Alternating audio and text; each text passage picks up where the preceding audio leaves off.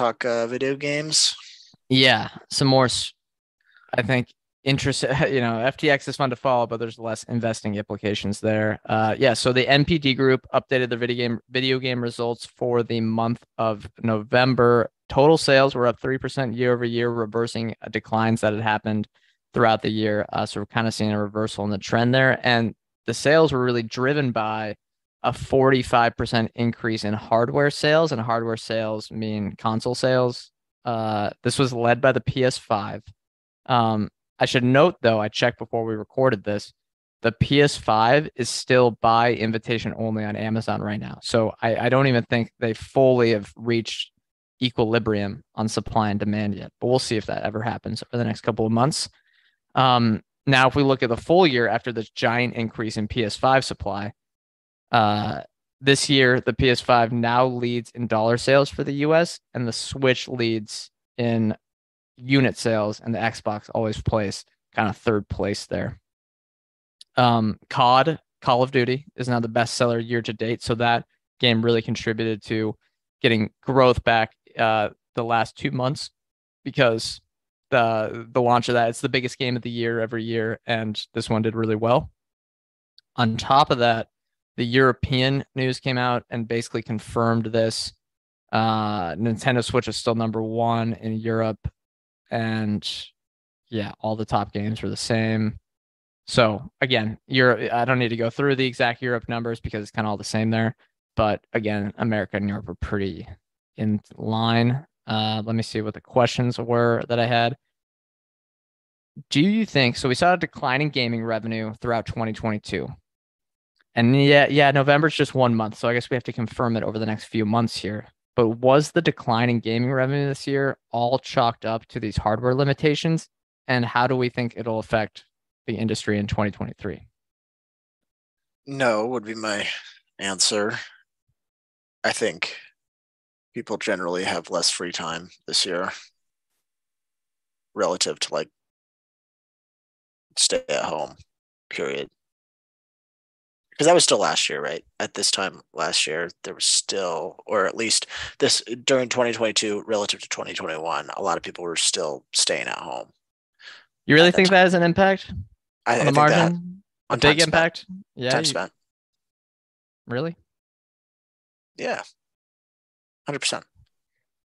Well, if that correlated, then the There's revenue would be down like 30%. So I don't think it has that big of an impact. Maybe on well, the margin. not all of it's. Yeah, I think it has an impact on in-game sales, and Yeah. not all the revenue in the industry is in-game sales. Majority's not, or probably half and half now at this point. Uh, yeah. I think the As majority as though it is as a shareholder of EA and Take Two and Nintendo, I would love to say that it's all like hardware pitfalls, but there was an like, especially among people that couldn't go to school, there was an unreal amount of engagement. yeah, especially for the kids. Yeah. I still think the majority though is the hardware limitations because if you don't get the hardware, you're not gonna buy the game. So it's a double whammy really on industry spending. Um, but again, in this month, there was some big launches.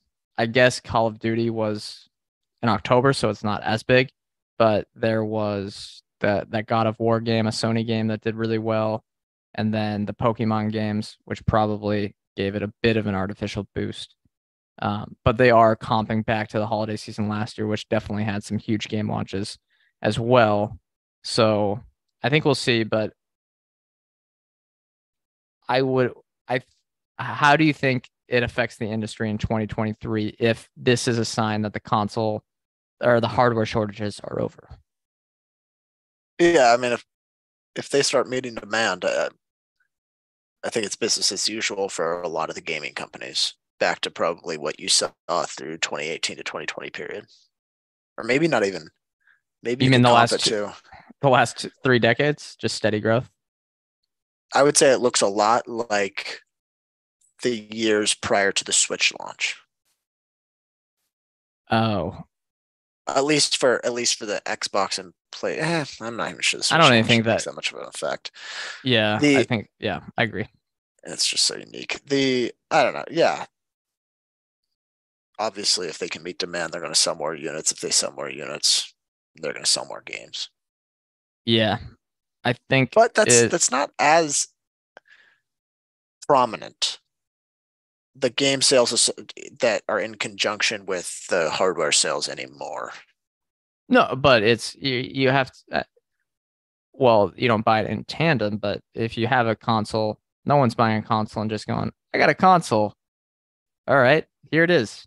You have to buy, you're gonna buy 3 or 4 games. No, but you And if you uh don't have the console, you're not gonna buy them. yeah, but people that haven't been able to get the Xbox Series S or X aren't waiting to get caught That's fair. Yeah. Yeah. because It's not like, it's backwards compatible when you get this next gen. yeah, it's not going to, it's no one's not playing games, but I think there's definitely a delay because if you buy the one that's for the old hardware, you're not getting the best graphics. So if you're saying, okay, I can buy this and wait 3 months for this new souped up whatever the next generation, I think it's going to be a positive. But Yeah. console isn't even that big of a part of the industry anymore. Mobile is more important. I think though what's interesting is that there was calls this summer that the gaming industry was cyclical now, and maybe this is head fake again. It could be head fake, but the revenues declined like 1% year over year or like 5% year over year for a few months, and now we're getting back to growth. So I think that Short-lived could be cycle. yeah, it could be proved as a short-lived cycle there. Here's another positive I saw is that Microsoft is officially raising the standard price for its premium titles to $70 a piece. A lot of other companies have started to do this over the last few years, where I think the majority are now. Take Two, EA. EA is launching at $70 with their new premium Star Wars game. Six for the last since 20 or not 20 2006, the game whatever the premium title that you pay, not in-game purchases. We're not talking about that. The actual game you buy has been around $60. So it's underperformed. The cost of a game is underperformed inflation. Any thoughts on here? Because I think for a lot of these premium titles, there's going to be, once that $60 barrier got broken, I think there's going to be a lot more flexibility where you'll have maybe some game will stay at 60, $70 if it's not something that a company is willing to bet people are going to pay up for.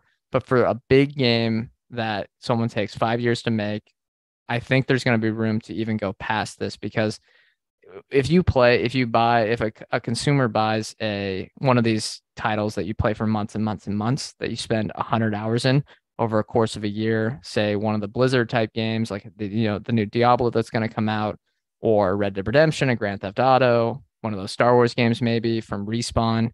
There's lots of others I'm missing. The difference in value, like the price per hour of entertainment you're paying for, when you have say a $70 game versus a $100 game, is not that big of a difference. I just think there's going to be tons of pricing power there because when you have those top brands, I don't think there's going to be incremental losses in sales given how much people spend on this compared to like a movie or something like that. Yes. Okay, maybe with like maybe with COD, let's say. But I would think it would go the other direction.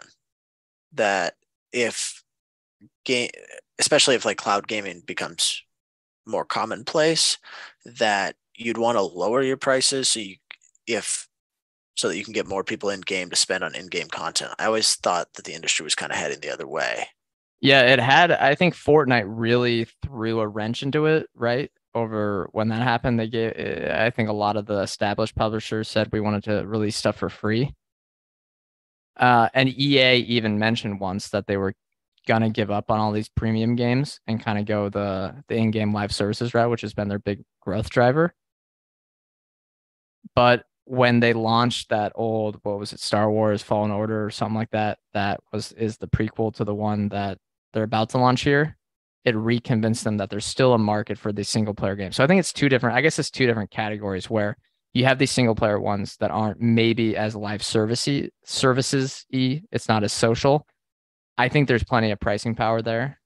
Uh, And it's a huge difference if you have 10 million customers paying $70. That's 700 million, 10 million, 700 million revenue, I think. And then if you have 10 million paying $100, that's 1 billion in revenue. But yeah, I think there's definitely two sides of the market where you have something like the sports games, which might actually benefit from going free just because they make all the money on the live services. So yeah. Yeah, it always has blown my mind that game costs just really haven't changed. I mean, It shows how good they've become a more profitable yeah. over the years thanks to digital distribution, but they're still the same top line or same price tag. Although at the same time, I'm seeing a lot more like, yeah, the standard game is $60, but you can get the ultimate edition for $150 plus a couple of in-game packs kind of thing with like, I don't know. It feels like there's more iterations of existing games now. And Yeah, and the average price has probably gone up. yeah, I wonder how many people take advantage of those if they're the core customer. All All right, right, enough gaming. It seems like industry is kind of doing as it does. let's You do have some some quick hitters here.